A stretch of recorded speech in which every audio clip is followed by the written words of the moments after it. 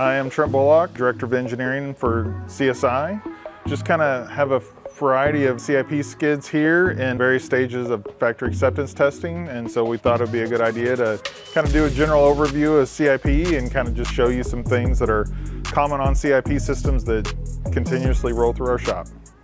So right here we have a custom CIP system that's based on our CIP 2.0 controls technology. This one's a fairly small two-tank system.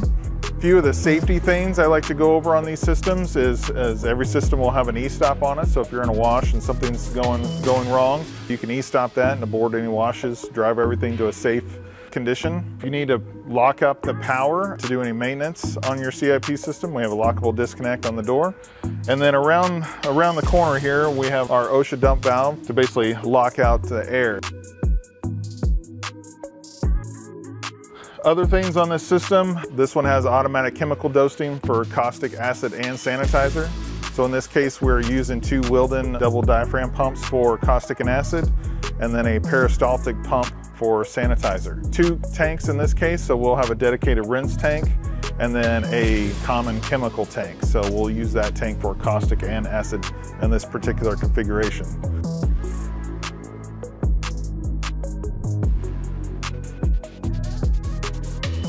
So one of the unique things on this particular system is the use of the L-cage prime. We have an L-cage prime here on the CIP return. The prime is really good when you have a lot of entrained air, like you will see when you're doing CIP return of cleaning a tank where you generally don't want a lot of liquid level.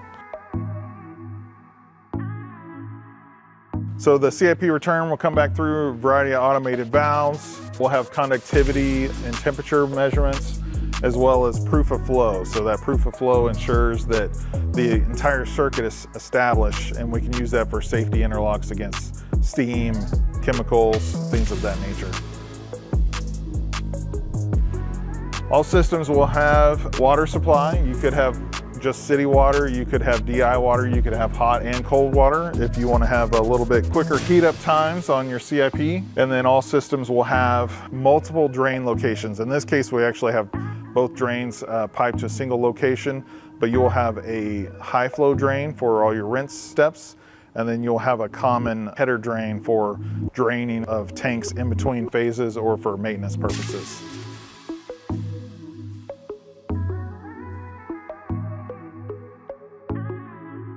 So for just an example, I'll show you how simple it is to start a wash on our CIP 2.0 controls. This one's already been configured for the system, so we'll just pick a simple wash here. So we'll go up to commands and we'll pick a circuit. So in this case, we're just in test modes. We'll pick circuit 1 and we'll say our swing connections are complete. And then you're presented with the washes you can pick. So we have 5 dedicated washes on these systems by default. And I'm just gonna pick something simple. We'll do the sanitizer only wash. All right, so once the system starts, you can hear it kick on and you can close it out. You can kind of see the status of the system. Pump is ramping up. Sanitizer is dosing. So in this case, the wash is completed successfully, and so the skids shutting everything down and basically going back to an idle state. So yeah, just that easy. All right, well, thanks for spending a little time with us here at CSI, and if you have any questions, feel free to give us a call. If you have a CIP application we can help you with, there's plenty of people on the other end of the line would love to talk to you. Thanks.